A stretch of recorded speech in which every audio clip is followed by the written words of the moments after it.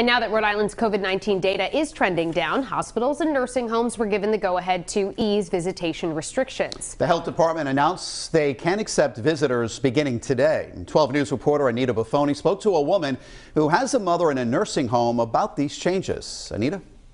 Well, you may remember Sheila O'Connell. She shared the briefing stage with Governor Gina Raimondo in November when visitation at nursing homes was still restricted.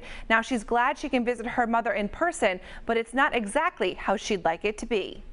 It's across the board a good thing for everyone. Sheila O'Connell can now visit her 90-year-old mother at the nursing home she lives in.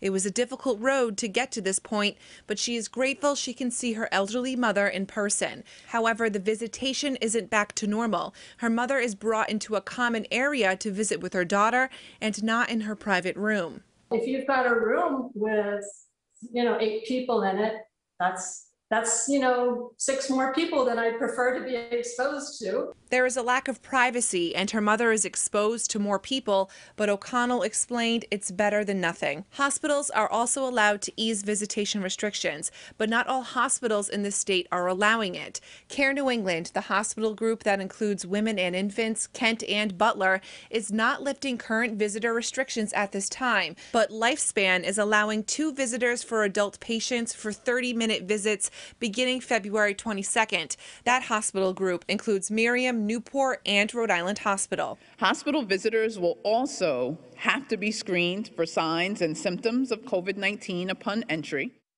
Now, South County and Westerly hospitals are also allowing visitation. As for Care New England, the spokesperson says they will update their website when they change their visitation policy. I'm Anita Buffoni, 12 News. Today, Rhode Island is once again allowing visitors at hospitals and nursing homes. But 12 News has learned not all hospitals are adhering to the new guidance. Anita Buffoni spoke to various hospitals in the state, then tells us what she's learned.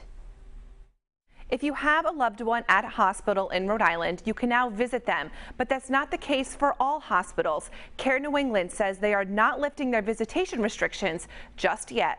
Care New England, one of the largest hospital groups in Rhode Island, is not yet opening up visitation. This is despite the Department of Health easing visitation restrictions on hospitals and nursing homes. Hospitals under Care New England include Women and Infants, Kent, and Butler Hospital.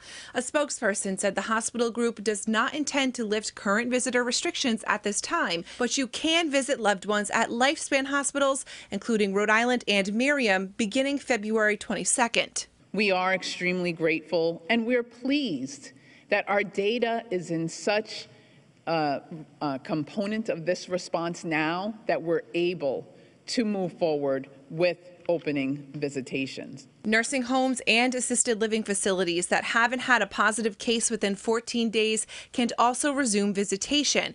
You may remember Sheila O'Connell from a briefing back in November when she detailed the struggles with having loved ones in nursing homes during the pandemic. Now she is grateful she can see her mother in person again. But even though she can go visit, she says they must take place in a common area of the facility.